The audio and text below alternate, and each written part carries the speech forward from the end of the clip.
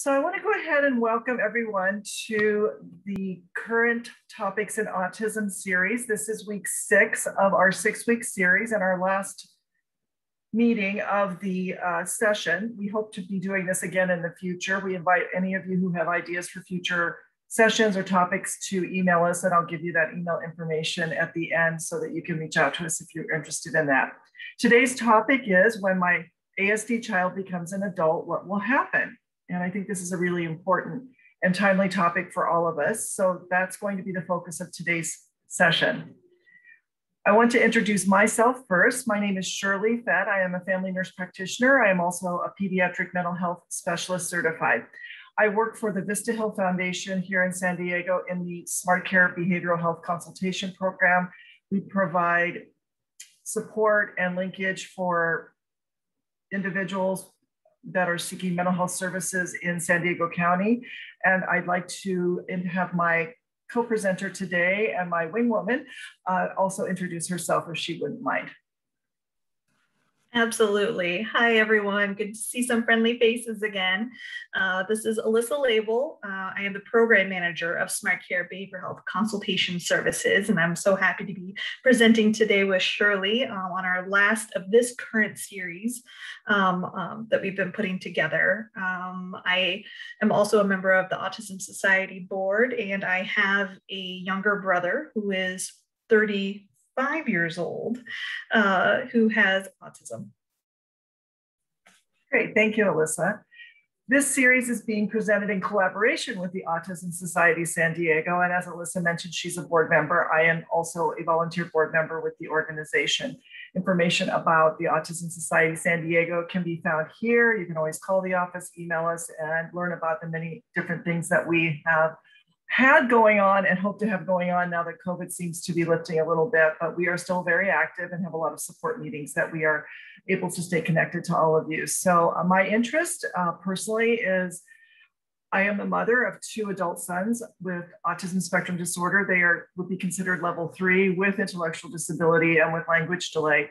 They still live with my husband and I, and I'm very invested in making sure they have a secure, bright future as they are living their adult lives. So I've learned a lot about the journey and the transition from younger school age, high school age to the adult arena for individuals on the autism spectrum here in San Diego. So that was part of the impetus for today's lecture, but I know there's also quite a lot of questions and interest in this area. So hopefully this will be of some help to you. If you would like a copy of these slides at the end, I will share with you an email address. You can reach out to myself and Alyssa. We would be happy to share these slides with you. This session is also being recorded. I hope to have all 6 of these current topics in autism lecture series available on our YouTube channel within the next week or so. And so all 6 of these, including today's, should be able to be viewed at that location. We will not be taking questions during the session. However, I plan to leave some time for Q&A at the end. So if you do have questions, just put them in the chat here on the Zoom channel, and we will make sure to get to as many of those as possible at the end of the session. So let's get to it. Let's talk about being a grown-up. So reality, children with autism become adults with autism. Who knew, right? I think when you have a child that's diagnosed with autism spectrum disorder, there's so much energy, so much effort put into, and rightfully so, put into figuring out what it all means, what do I need to do, and myself included, that's as it should be in what we do. But it quickly goes by, and the reality is they're adults a lot longer than their children. So I think our efforts in this area in developing and thinking about what adult life may and should look like for them should be a high priority, particularly as they get to enter into middle school and a little bit older, and that transition age is starting to come upon us. Some unfortunate but reality check statistics, most adults with autism, 80% still live with their parents after high school, 80%. 85% of autism spectrum adults who graduate from college are still unemployed. So that really speaks to what, even if your child does not have an intellectual delay or is actually gifted or bright academically, you still really, really need to be thinking about and focusing on the other skill sets that they need to be successful in the adult arena, because this statistic is startling to me. These are 85% of those individuals with autism who, in fact, were able to go to college and successfully graduate are still unemployed. So that's a big issue. Unemployment among people with autism is approximately 90%. 85% of autism spectrum adults live with their parents. Oh, I had that up there again. So 80 to 85, sorry, I had that twice. And 40% of individuals with autism will not achieve a high school diploma. Of those who attend college, only 40% complete and graduate. So some individuals are able to get into college and they go. 40% of them graduate. And of those 40% that finally get to the finish line and graduate, 85% of them are still unemployed. So there's a lot of work to be done figuring out what's going on in this population of our children that are becoming adults. There's about 50,000 children with autism that turn 18 every year in the United States. So it is a large group and large number of individuals who are entering the adult arena with autism spectrum disorder. And the needs are great. And I think that we're behind the 8 ball a little bit, but that doesn't mean lots can't be done. So what are the burning questions as individuals on the spectrum become adults? What happens when they finish high school? What services and programs are available in San Diego for adults with autism? Where will they live as an adult? Who will support them in adulthood financially? And who will care for them when I am gone? These are the big questions that I think if you haven't thought about them, you will, because I know most of my peers who have adult children, this is the things we worry about. So if you are in a situation where your son or daughter has not exited public school or school-based services, transition planning is really, really important to be part of the planning conversation at your IEP meetings. The IDEA requires statements and discussion about transition planning happen when the individual turns 16. I would encourage those of you who have younger children to actually start having that conversation much younger, 14, 13 years old even. I always pose this question: if you had a non-autistic child and they were in high school, what age would you typically start talking to them about what do they want to do after they leave high school? Do you wait till they're a junior, sophomore, junior in high school? No, nobody does that, right? I mean, most of the time parents are talking to their kids in middle school about, maybe what are you thinking about you want to do when you graduate? What would you like to be when you grow up kind of conversation. So I think that age 16, while it's mandated and it's a must by law, I think we all need to really push the envelope with our IEP planning teams to say, no, I want to start talking about transition planning much earlier. They may look at you like you have two heads, but you are perfectly within your rights to start talking about transition planning and what needs to happen for this individual, particularly if your child is going to graduate at 18. That's only 2 years to really think about this. If your child's not diploma bound, then they have until age 22, but that's still only 6 years to really address some of the bigger issues that they need to have in place for success into adulthood. The types of things you can talk about are they going to go to college? Are they going to graduate and go to college? Okay, what do we need to do to help them be successful? As I said in the earlier slide, only 40% of individuals that go to college make it. A lot of times it's because the social pressures are too overwhelming and they become overwhelmed and can't successfully exist in that environment. So maybe vocational ed is where you want to go. Integrated employment, or what kind of jobs might they be interested in? Maybe they're a candidate for continuing in adult education. Or if we know this person isn't going to achieve traditional high school diploma and is going to get a certificate of completion, what are the adult services in our community that we might be looking at and thinking about could be a good fit as they get older? Will they need to figure out how they're going to live independently from us? What kind of community participation do we want them to have? And then there's something called a person-centered plan, which is something that you can also start and develop at the transition age. Person-centered planning, by the way, if you Google it and read about it, is just a big meeting with all the key players in the individual's life that focuses on the individual with autism. They are the person at the center of the plan.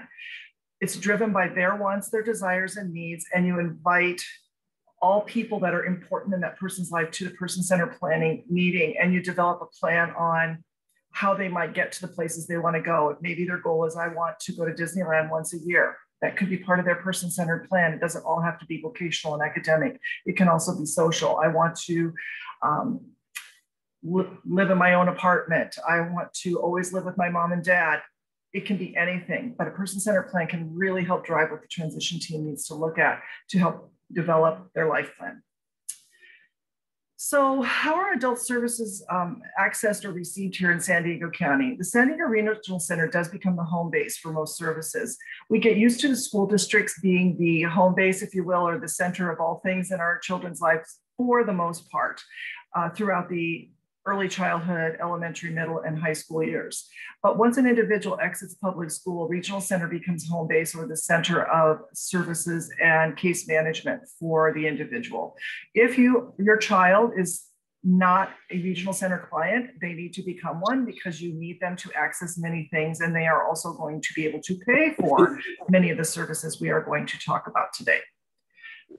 Adult services and resources are provided primarily through a combination of county, state, and federal funding sources. Again, Regional Center helps us access those, and some adult services are also through private pay, meaning we pay for it as the parents. So let's see, that slide, I think. Yeah, so let's talk about education. The first thing you need to think about with the person with autism spectrum disorder is, as I mentioned earlier, are they going to successfully get a diploma? And by the way, just because someone turns 18 and they still haven't gotten a diploma because they haven't met all the academic requirements, that doesn't mean they can't continue to work towards a diploma if you think they can achieve it. Individuals with IEPs can access public school services until the age of 22. I've had some peers in San Diego whose children got a diploma from high school when they were 20 or 21 years old. It just took them a little bit longer. So I want to let you know that just because they turn 18 doesn't mean that process has to stop. They can still continue to strive for a diploma if it's deemed that they can meet the academic requirements to do so. If it's determined that the individual is not going to be able to achieve a diploma, then we think about a certificate of completion, which is essentially saying they completed school. It's not a diploma. It's not the same thing as a diploma. This is what my children receive from the school district. Those individuals with a certificate of completion typically receive school-based services through public school until the age of 22. They provide transition services and this type of thing. So what are some other educational options once they leave school, either at the time of achieving a diploma or once they get their certificate of completion? Well, there are some continuing education options here in San Diego. There's something called College to Career, which can be funded by the Department of Rehab. There are different 4-credit vocational programs at the San Diego community colleges. I've listed quite a few of the community colleges. You would contact the community college disabled student services departments directly at these campuses. And you would say, I'm interested in learning what disabled student service programs you have. A number of the campuses also offer 9-credit classes through disabled student program services. These can be things on financing, personal hygiene, social skills. I've listed some of the schools that I know offer these, and these are 9-credit classes. Again, contact disabled student services and they can connect you to those. Certainly someone could be taking both, right? They could be taking some of the non-credit classes and the credit classes. Other educational opportunities is a college living experience. This is a sort of like a summer camp on a college campus, for lack of better terms. It gives individuals who are thinking that they might want to actually live on campus or go to college and live away from home. They bring them onto campuses. Same thing with Project College at USD. For a week, they have tutors and mentors there to sort of help them navigate. This is what college would look like. This is where the cafeteria is. This is what a dorm room looks like. This is where shared bathrooms look like, and sort of get them acclimated so they understand what college looks like. The student does not have to be enrolled or planning to attend that particular college. It's more just an overview of what college might look like. There's also something called a Tailored Big Day program, and I'll talk about that a little bit more through San Diego Regional Center. Tailored Day program basically just provides you with a one-on-one person to be with you, and Tailored Day program helpers can help a student by attending classes with them and help them navigate. And as I mentioned, disability support programs and services through community colleges.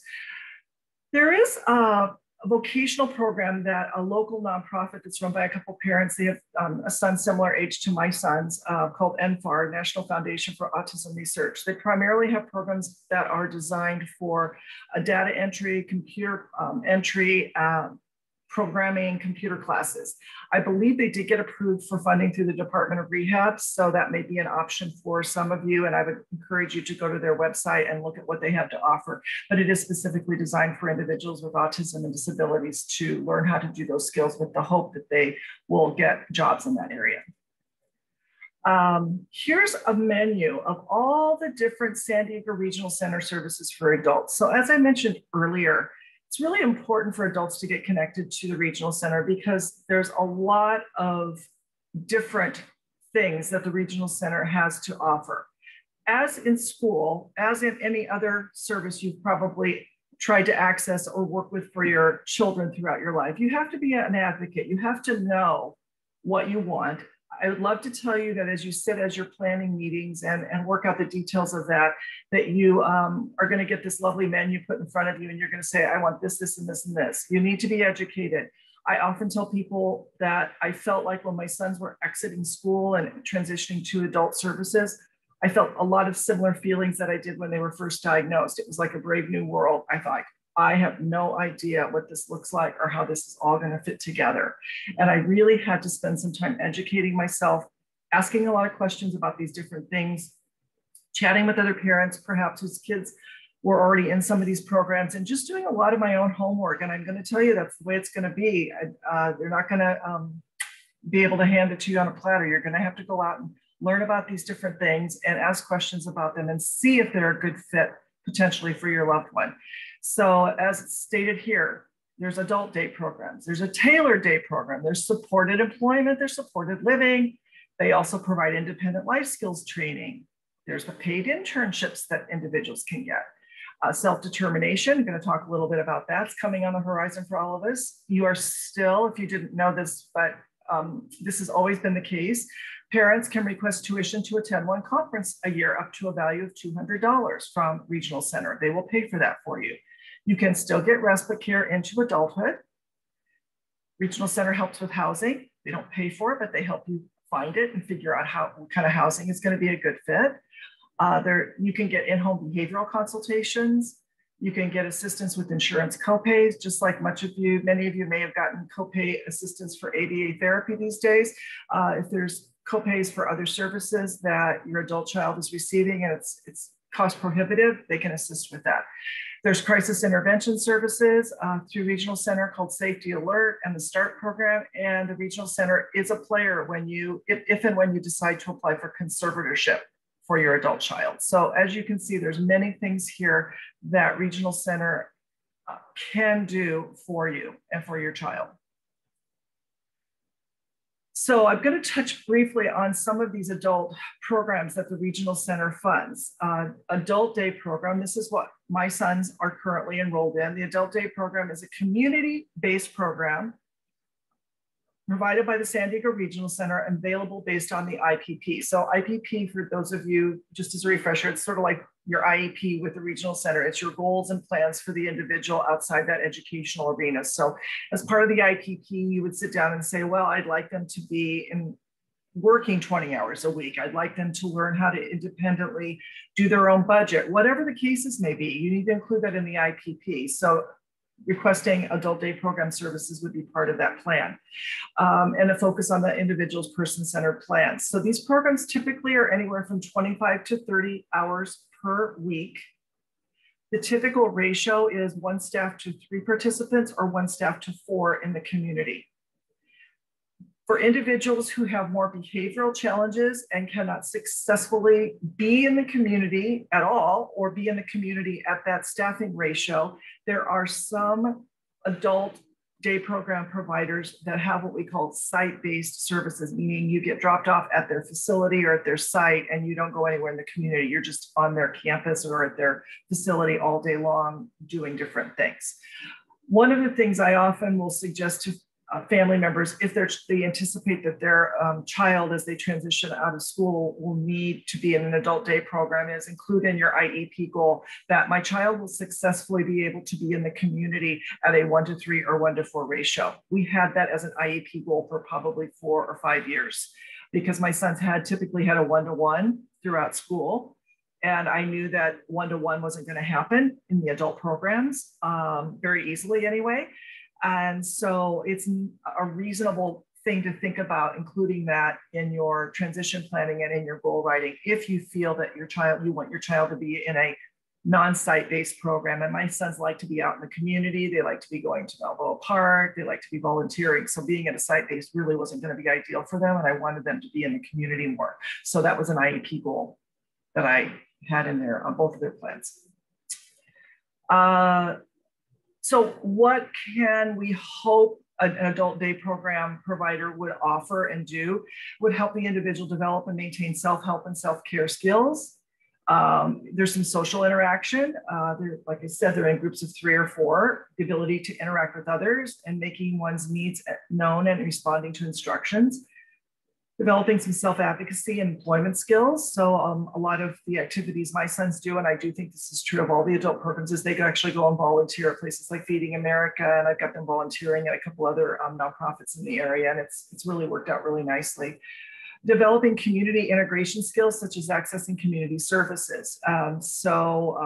Just as a quick kind of cute example, Mother's Day was last weekend. And so my husband worked with the job coach in my son's program, and they went to Starbucks and got me gift cards. They went to the store and bought me Mother's Day cards and got all that ready to go for me. So, just accessing and being in the community and doing what you would hope your adult children would do. So those are the kinds of things they worked on as well in a very natural way. Behavior management to help improve behaviors and developing social and recreation skills. So that's the overarching targets of the adult day program. As mentioned, there is another option called a tailored day program. And when your child's exiting school, it's going to be really important that you invite your regional center case manager to your IEP meetings because they need to know what the team is saying, what the school is saying. And I'm not saying they should come to your very last IEP on the very last day of school. They really should start coming 1-2 years before your child is due to exit school-based services so they can really start helping the individual carve out and plan for the next step. Some individuals don't want to do an adult day program, or they don't like it, or the family says that's not going to work for my child. So the regional center came up with a different choice, which is called the tailored day program.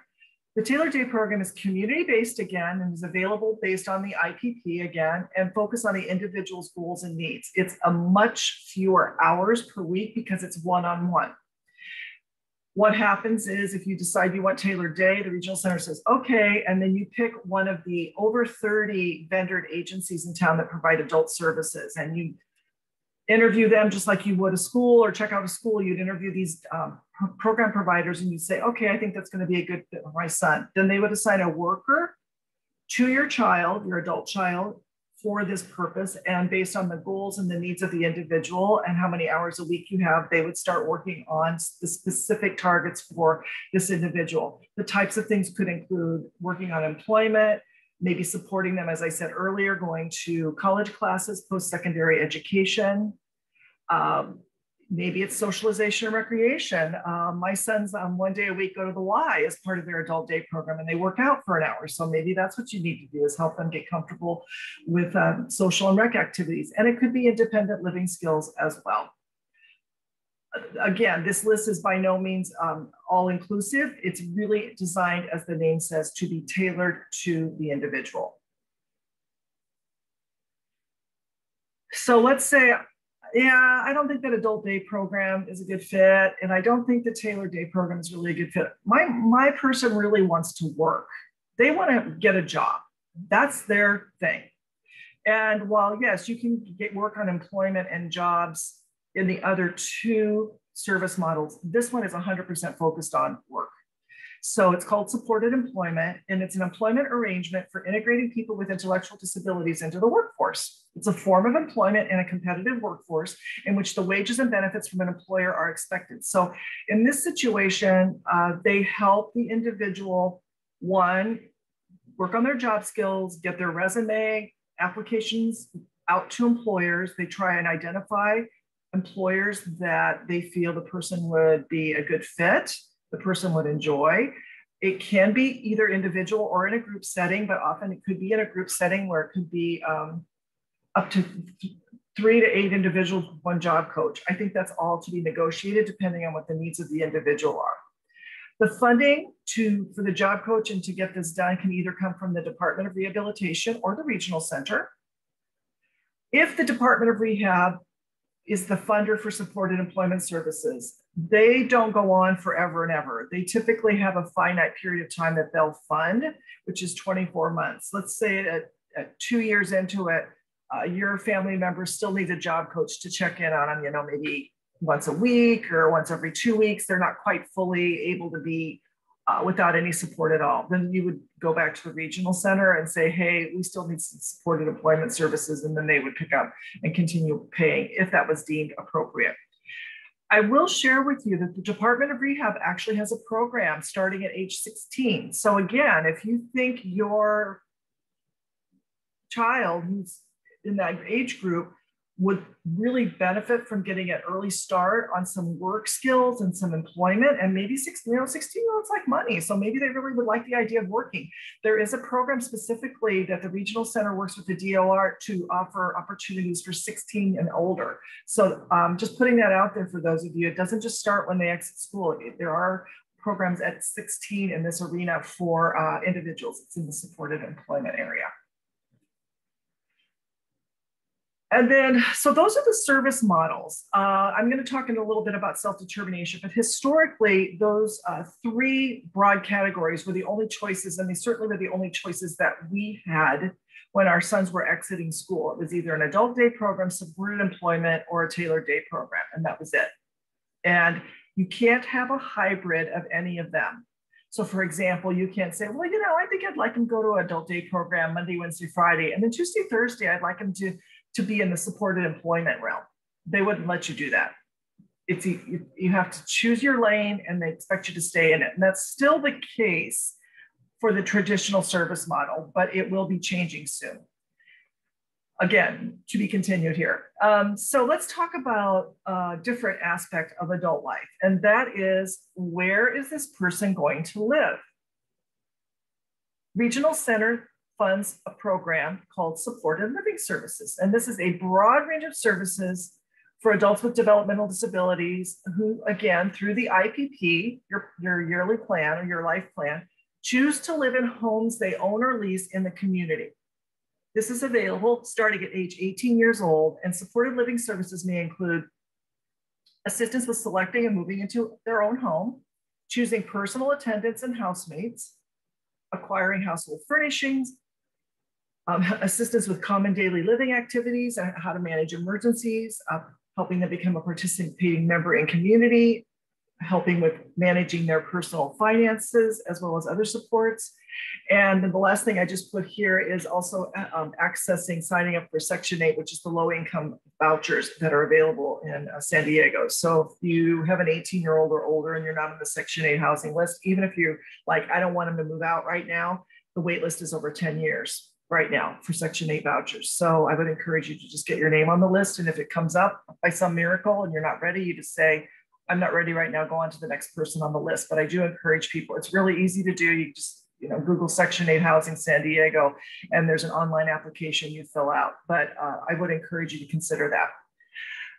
This service, supported living services, is in addition to the adult programs I've already mentioned. So if you're getting, let's say you're in supported employment, you can be in a supported employment model, getting the support and services from Regional Center in that arena. And you can also be getting supported living services additionally. So they don't cancel each other out. You can actually get both at the same time if that's appropriate for you. So someone might very well get supported employment, go to their job 20 or 30 hours a week. And then when they come home, they may have a paid roommate, housemates, other service providers coming in and out of the home to help them in these other areas. Because as you can see on here, the bulk of these are really about integrating into the community and being independent. These are not about work, it's about living. So again, you could access both if needed. Another service that Regional Center will fund is called Independent Life Skills, and you're eligible starting at age 18 or when you finish school. So again, individuals who are still in public school up till age 22 may be able to get this. I've heard of a few people being able to access Independent Life Skills even while their child is still getting school services. I'm not here to tell you that is or isn't possible. The current criteria is either 18 or when they finish school. So say, for example, your child is 18, they graduated from high school, so school services ended, but you know for a fact they are not going to launch into independent life because they don't have independent life skills. They don't know how to go buy groceries. They don't know how to do laundry. They don't know how to get from point A to point B on the bus. All of these kinds of things that a person really needs to be successful in life. This is where independent life skills could be of benefit to them. Independent life skills can be for individuals that are higher need. You just want this person to be able to make their bed and vacuum their room and do dishes and learn how to load the dishwasher. It can be anything in this arena that are life skills, things that are going to help them be more independent.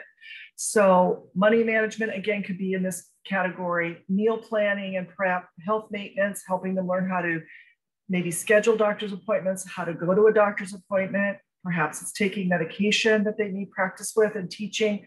Could be how to navigate social activities, home safety, and individuals that are Regional Center clients, some of them are parents. And so they even will help with parenting skills if it's appropriate. So again, you could be getting supported employment. You could be getting supported living, and then you could also be getting independent life skills as a third service. Again, this is not to the exclusion of the others. It's not like you can only choose one of them. You could theoretically have all of these services, and the coordinator at the Regional Center would help figure out what the best fit and what the best way to put all of these services together should you so desire.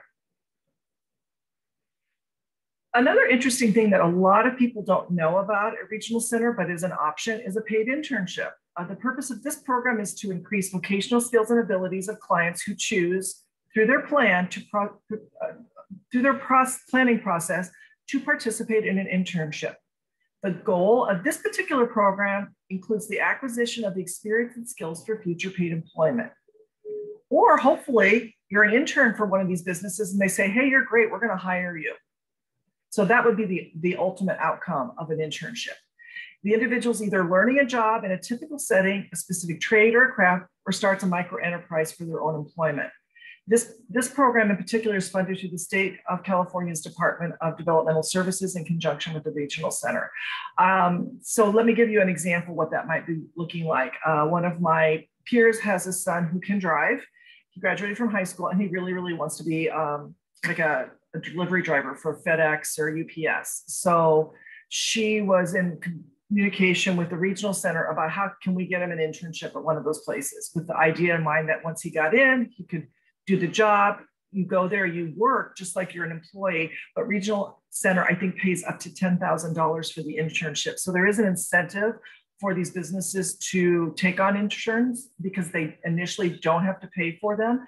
But I will tell you, the Regional Center is also very cautious about some of these businesses. If they say, sure, we'll take your intern, and then they basically get free labor. And then when it's done, they say, no, we don't want to hire anybody. So, they definitely try and find internships where there's a legitimate possibility that you could also lead to employment with that company, because that's the goal. So that's what an internship looks like. So it's a bit different than the other employment option and programs that they offer.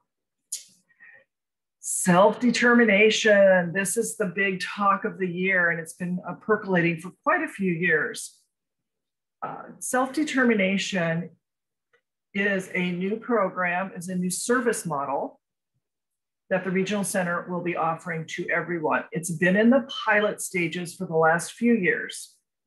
And the idea is, just as the name describes, allows the individual to determine for themselves what they feel the services they need for themselves. So it provides freedom and flexibility to plan a good life over your personal resources for building a life in the community and pride in making your own decisions in order to help you accomplish the goals in your IPP person-centered plan. So this is hopefully going to be available to everyone by summer. That's the rollout plan. It's been, as I said, offered to a smaller number of consumers for the last 2 years to try and work out the kinks. Essentially, you go to your regional center case manager and say, you know what, all of the different programs that you currently pay for adults, they're not a good fit for my child. They're not a good fit for me. My child wants to do something completely outside the box from what you're currently offering. And right now that isn't available, but self-determination is designed to allow you to do that. You do not have an unlimited budget with self-determination. It's not like you can come and go in and say, well, I want an annual pass to Disneyland because that's really important to me. And I want to be able to go on a trip around the world because I really like to travel.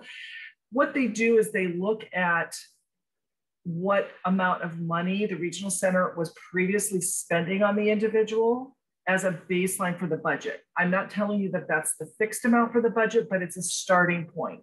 If it's reasonable, the things that you are asking for, the things that you want to do, then you come up with a budget for that, and then the regional center either approves or does not approve it. There's a lot of logistics involved with this. And in order to do self-determination, as I said, you've got to come up with a plan. You try and get your family and friends incorporated into this. Your regional center service coordinator needs to be involved. Usually, as part of this, you have to hire someone to be an independent facilitator to help you with this. It can be a family member or it can be a professional to help with goals and locate services and activities. And then you also have to use financial management services. The regional center just doesn't write you a personal check for, $20,000 and say, here, spend this as you will this year. There is a intermediary called an FMS, financial management service, that the payment for services has to go through. So you don't get the money directly into your bank account to pay people. And again, today's talk is not about self-determination, but tomorrow, this is my segue, tomorrow, the Autism Society is hosting a meeting called All Things Self-Determination. So if you're really interested in learning more details and a more eloquent explanation of it, I encourage you again to attend this meeting tomorrow night. We are going to have one of our board members, Casey Howell, who has become an independent facilitator in the self-determination program. And so she is keenly and intimately aware of what self-determination looks like. She's actually working with clients that have chosen self-determination, and she can tell you the ins and outs and how to go about accessing self-determination if you are interested in that. So I do encourage any of you who are interested in self-determination or learning more to consider attending the meeting tomorrow night. If you want to attend, you can go to the Meetup, San Diego Autism Society Meetup site, and there's a Zoom link just like today's meeting was for that for tomorrow, and it's free and you don't have to pre-register for it. Okay, let's talk about housing. Where shall this person live? When you're looking at community-based residential services, things to consider that are very important is to make sure it provides the support needed to assist the individual to successfully live in some type of housing other than his or her family home. So that seems pretty obvious, doesn't it? You would want them to choose a place that they could live where they can be successful. Well, there may be things that aren't as obvious to us if they've been living with us, like, should it be close to a bus stop? Does it need to be within walking distance of a grocery store? Is it close to the people and things that they like to do? If they don't drive, again, what about mobility? What about access to their day programs? Things like that. So it's really important to take all that into consideration. You want to make sure it provides a home-like environment and with supervision as needed. You want to provide a living experience that's going to be appropriate to the needs of the individual. Provide supports to successfully access the local community, as I mentioned. And you want them to try and be in a community. There are some individuals who feel like their adult loved ones would do better in a more rural farm-like setting. And again, this is very individualized. So you really need to identify what you feel is going to suit your child's needs the best. My children like being in an urban environment. They like to go to places. They like to go to stores. They like to be around other people. So for them, living in a more rural farm-like setting wouldn't work for them. But again, that's something you have to think about. What fits their personality and their interests. Residential choices generally fall under two categories: those that require licensing and those that don't. Pretty straightforward. And a San Diego Regional Center Service Coordinator assists with the process. I know every year when we have our meetings, our regional center case manager always asks us if our plans for the living arrangements for our sons has changed, and we talk about it every time. If it changes or if we want to do something different, they can help you learn about what the options are and what's available. There are some types of housing that are much harder to get into and have wait lists than others. The licensed options tend to be difficult to get into. Community care licensed facilities are going to be AKA group homes. And those are difficult to get into, particularly if you have a high needs individual that requires a high level of care. There's just not a lot of those there. When people get into those, they tend to not leave. Then there's foster family agencies. Again, these have to be licensed. These are families that basically agree to foster adults. Just like you have foster children, they can foster adults. And so there's identified homes and families that are willing to do this, and they get paid to provide that service. And then, of course, there's medical health facilities. You think about like a nursing home. I often think about what happens to my children when they're 70 or 80 or 90, and they need lots of medical care. So there are health facilities that might need to be an option, and those are all the licensed options. And then there's unlicensed options. So that would be in the independent living skills category, supported living services, or adult family home agencies. So again, regional center doesn't pay for the house or the apartment. They may help you find it. This is a huge problem in San Diego. As no surprise to any of you, housing is extremely expensive, and there is a very limited amount of low-income housing. And the low-income housing that exists gets grabbed up as soon as it's available, and there's usually wait lists. So this is the ever elusive challenge with finding housing unlicensed. So for example, you think, well, I really would like my adult son or daughter to live in their own apartment with a paid roommate or with 24-hour support, which is possible. I know some families who have pretty high needs adult children that they're living in their own apartments or their own condos with 24-hour care paid for by various resources, including the regional center. So don't think because someone has high needs as an adult that it's not possible for them to live separate from you in an independent apartment or home, but it requires a lot of moving parts, a lot of people being involved, and there is going to be some money that has to be paid from somewhere above and beyond what the regional center and government agencies fund in order for that to happen.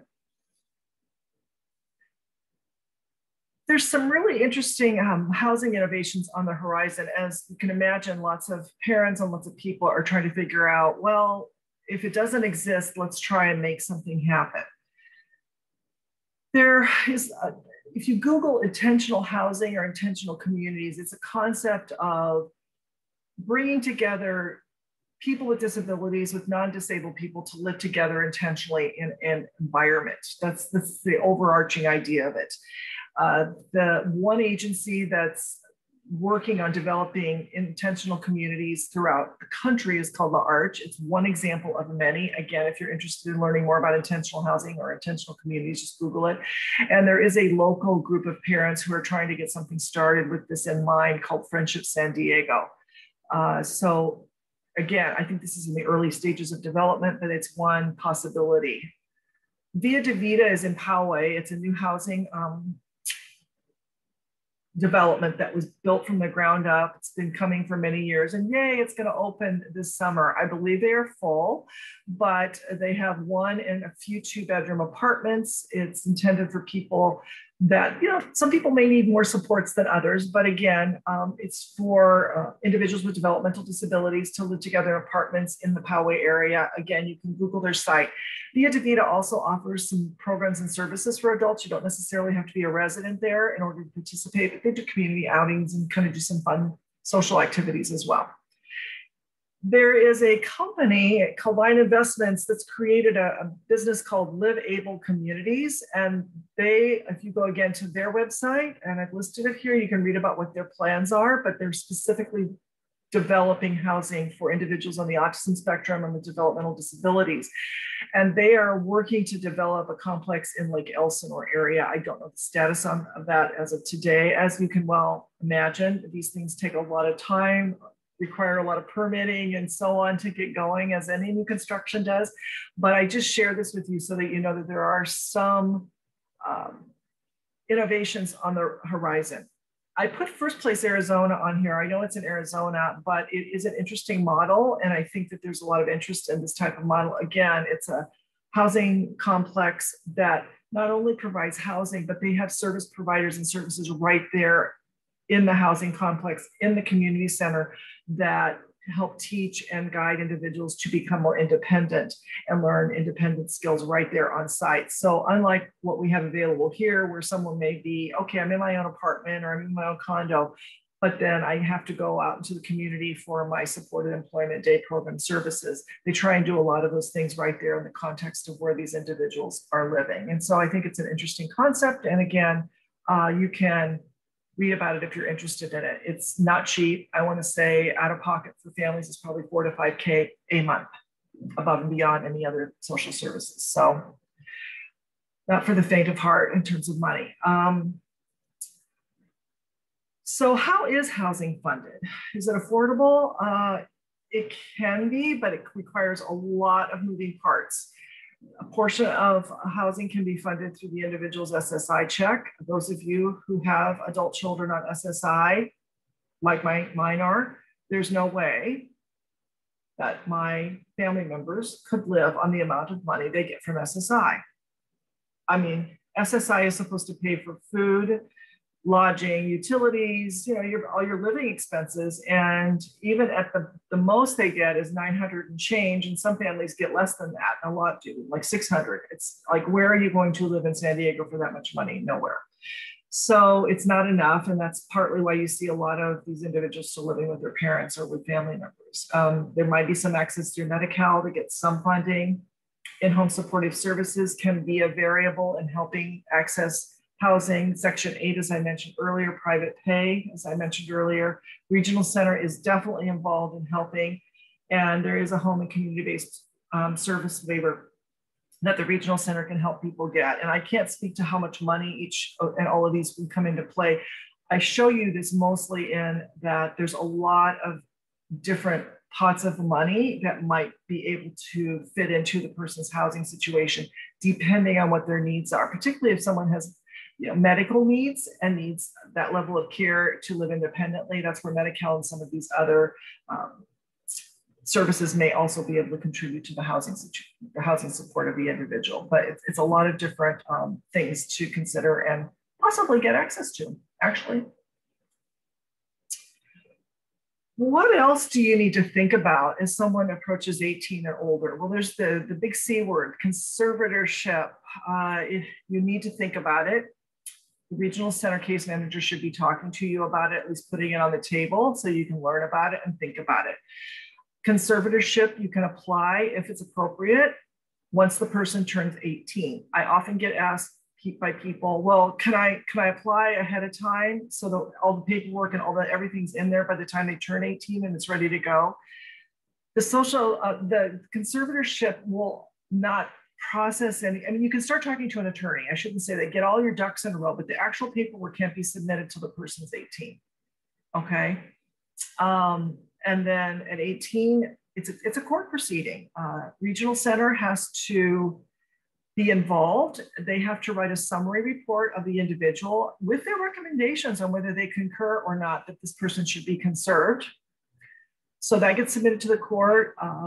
There's a court-appointed attorney to represent your adult child, so that there's an independent person involved. Some parents will try and file the paperwork on their own. It's doable if you're good with attention to detail and you don't get overwhelmed by it. Other people will hire an attorney to help them with this process. And there's also Legal Aid Society of San Diego who offers a conservatorship clinic. So those are all variabilities, but it's definitely something to learn about, read about. Typically, most of us get a limited conservatorship of the person for our adult children. If the person is not on SSI when they turn 18, you should apply for SSI when they turn 18. Most of our adult children are considered low income or poor, to be honest with you, because guess what now, even if they still live with you, the Social Security does not consider your income in their income anymore. The reason a lot of us could not get SSI for our kids when they were younger is because they do consider the household income for minor children, but not when they're adults. So when the person turns 18, the only money they consider is what that person makes or what they have. And I would tell you, if your soon to be adult child or adult child has more than $2,000 in a bank account in their name, you need to make that not happen. That needs to go away. A person on SSI cannot have more than $2,000 in the bank in their own name. Now, sometimes people say, oh, I applied and I didn't realize that and I moved the money over. The Social Security Administration is going to catch you on that. You need to do that way before you're going to apply, because they're going to look at your bank accounts and they're going to go, oh, well, you just moved that over 2 days before you applied. You know, they're going to yell fraud, truthfully, on that. So you've got to plan ahead. And so the individual needs to not have $2,000, any more than $2,000 in their name. And there's lots of well-meaning family members and grandparents who, when the person's graduating, puts money in their bank accounts and all of that, that needs to not be in their name. It needs to be in a different account somewhere else, not in their name. So SSI will, one, look at the financial eligibility, but more importantly, the disability. And so that's a process. You file lots of paperwork, and then the Social Security Administration, SSI, evaluates the individual and deems whether they are disabled and are eligible for SSI or not. So that's, I'm not gonna, this isn't a whole talk about SSI. I encourage people to apply as soon as the individual turns 18, even if it takes 4, 6, 8, 9 months for them to finally approve the person, because once they get approved, they will pay you from the time you applied, not from the date they finally approved you, but from the date you initially submitted the application for SSI. So even if it's a dogfight and they keep asking you for more paperwork and it takes months to get approved, all of a sudden they say, okay, yes, this person's disabled, they qualify for SSI, you're gonna start getting SSI payments. They will pay you a lump sum retro check for all the months that had transpired while you were waiting from the time you applied. So waiting to apply is not in your best interest in this situation, because as I said, even if it takes a long time to get approved, once you get approved, they'll back pay you from the date of application. You have to think about healthcare options. A lot of people, this isn't on everybody's radar. Guess what happens when you're 18, particularly if you're on Medi-Cal? Pediatricians say, can't see you anymore. Got to find an adult doctor. That's always a real shocker, because most of us really like our pediatricians and they've been seeing our kids for many, many years and they know them and we're comfortable with them. But Medi-Cal does not pay for pediatricians to see individuals 18 and older, so they won't get reimbursed. On private insurances and some other insurances, pediatricians, a lot of them will see your children up to age 21-ish, 22, but most, I'm not saying all, will not go past 21, 22 years old. There might be a few in pediatricians. So I'm just preparing you and letting you think about navigating healthcare and being aware that as your children move into adulthood, you're going to have to find adult providers. And guess what? That's going to happen at Rady's too. For those of you that have neurology and all these specialists at Rady's, that's a hard one too, because you got to start transitioning care in many cases. If a person is approved for SSI as an adult, they automatically get Medi-Cal. I'll say that again. If a person gets approved for SSI, they automatically qualify for Medi-Cal and get it. You don't have to apply for it separately, it's attached. There are obviously no hard and fast rules in this. There's going to be caveats to some of this. And then the other thing that I'll mention to you is, for those of us that are getting older and we get closer to retirement age and getting on Medicare ourselves, and also getting on starting to draw our own Social Security from our work years. Adult dependent children can get on Medicare once we're on Medicare, and there's certain rules and timelines for that. And our adult disabled children also will receive 50% of our Social Security money instead of SSI. So let's say, for example, your child's on SSI and they're getting $650 a month all along. And then you retire and you're starting to draw your Social Security, and your Social Security is $2,000 a month. Well, half of that's $1,000, right? So guess what? That's more money than the $600 they were getting on SSI. So boom, they're going to get half. They're going to get the $1,000 and going to be on Social Security, supplemental Social Security income through your retirement. So I'm just letting you know that. Now, if the opposite was true, you retire and you're only getting $1,000 a month on Social Security, and half of that's $500, and they were already getting $650 through SSI, then they would just keep getting SSI. So they aren't going to make them take less money. So either way, they would get the same amount, and hopefully they would get more. There's something to be said for those of us getting older to delay trying Social Security for that reason, if we want to try to maximize how much our kids get. When we die, a morbid thought, right? It's going to happen.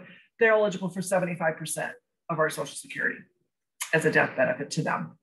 So 50% when we're alive, 75% when we die. It's really important to create a life plan document for your adult child.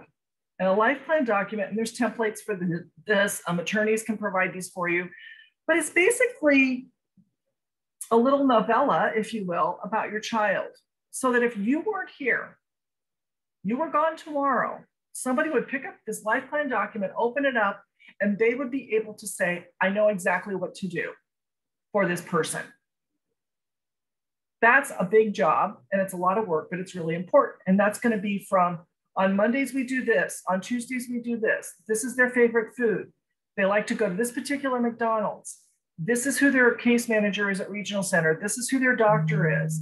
This is all the account numbers for their SSI, for their Medi-Cal. This is our pharmacy. All of the things that are in our heads that we know that if we were gone, and someone had to literally step into your shoes tomorrow and pick up where you left off, they could have a place to go. It's a reference of everything about this person.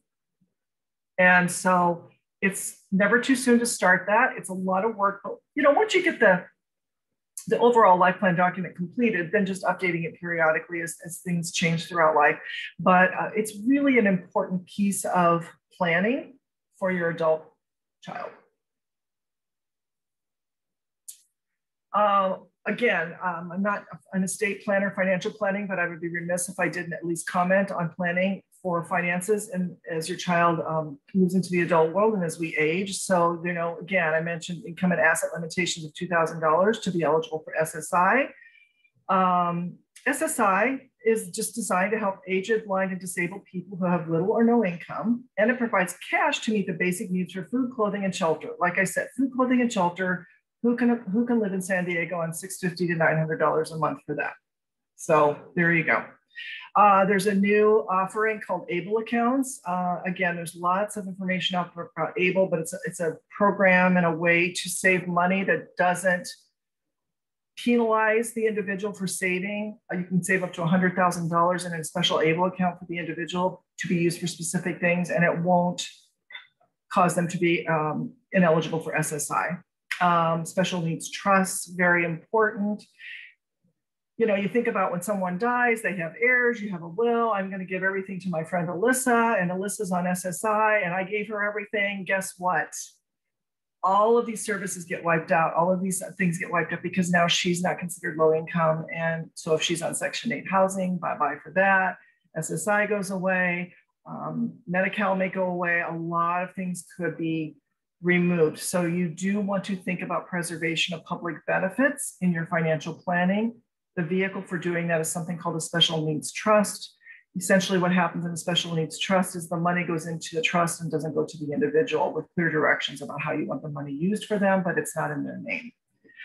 Again, thinking about who guardians would be if you were gone and creating a plan of care document. So that's financial planning. There's lots of special needs planning attorneys, special needs planning individuals in the community who can help you with that so you don't get overwhelmed. But again, really important to think about if you've not already done so.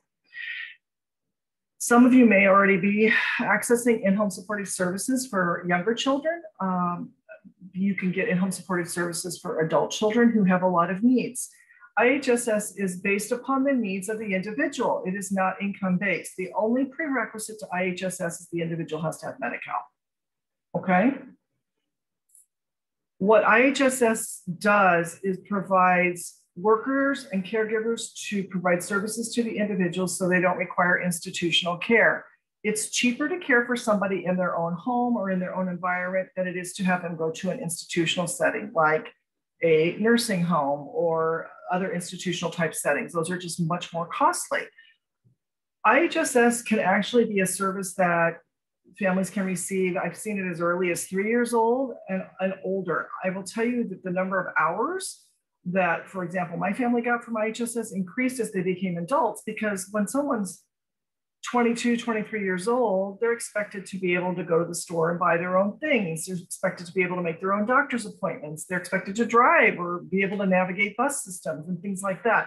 IHSS looks at what a person of the same age typically could do, and what does this person need help doing that they can't do because of their disability, and they give you a certain number of hours every month based upon that basic criteria. So again, it's something you can apply for. It's another source of financial support and caregiving for the family or the individual. So IHSS can provide services to people who are living in their own apartments too, by the way. They don't have to just be living at home. It could be in that supported living environment. That's another source of funding. IHSS can help pay for care that's needed for the individual. This is just kind of a random list of things that I wanted to make sure you all knew. I think it's really important when we think about planning for adults that we continue to access the many opportunities there are in San Diego. If you don't have a disabled placard, you can apply for one. Autism should be able to get via qualifying diagnosis. I know we got when my kids were younger because they were elopers, and it was a safety issue to park really far away in the parking lots. And then they would run around and be at risk of getting hit by cars. So we were able to get disabled parking placard because we wanted to be able to park close to the front of wherever we were going, stores, amusement parks, whatever the case may be. San Diego Zoo and Safari Park, with paid entrance, you can get a companion pass. I know we have one for my sons so that when they go with their day program, the job coach can get in for free because he's their escort or their companion pass for the day. So you just ask for that at Guests with Disabilities and they will provide that for free. They stamp a little icon on your membership cards and you just show that when you go in and they let you in. SeaWorld with paid entrance can get a companion pass free for both day pass and annual passes. Legoland similarly can get a companion pass with paid admission.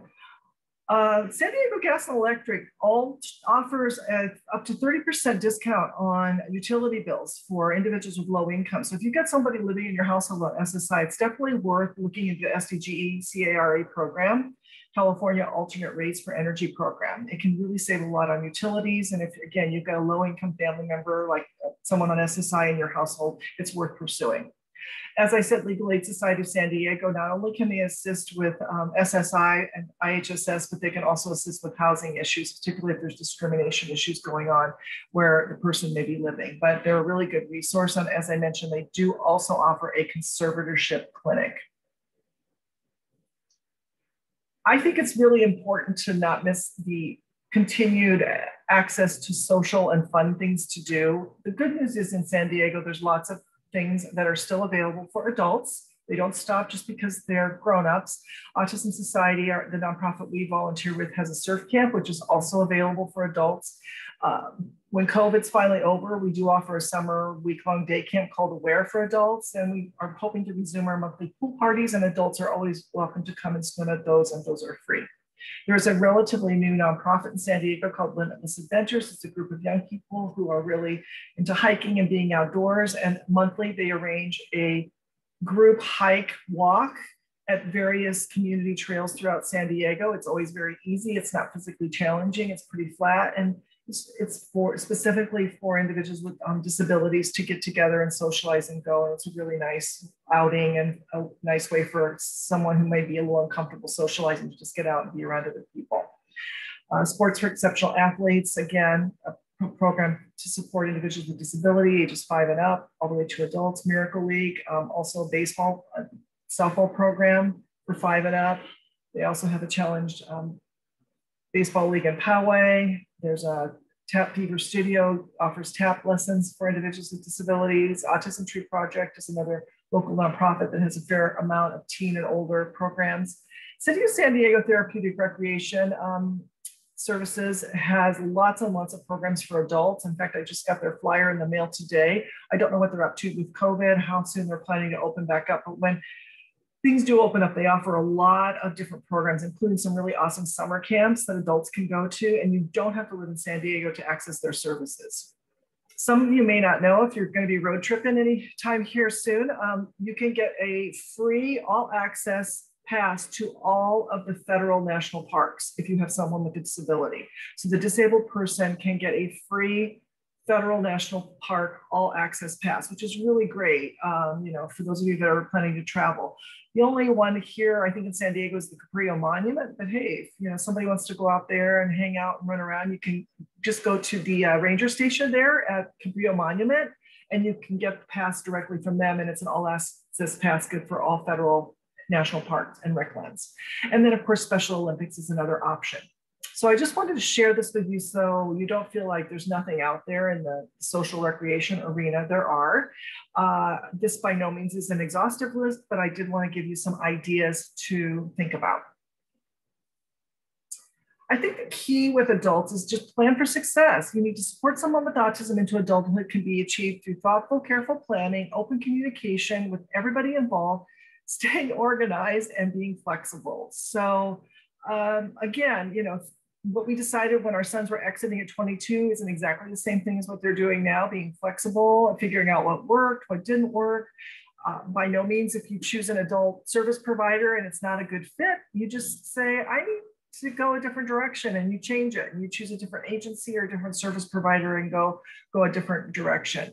As I said, with self-determination, I think that the horizon is broad for what's possible. And I'll be really excited to hear from all of you what ideas and directions you're going as the Self-Determination Project opens up a bit.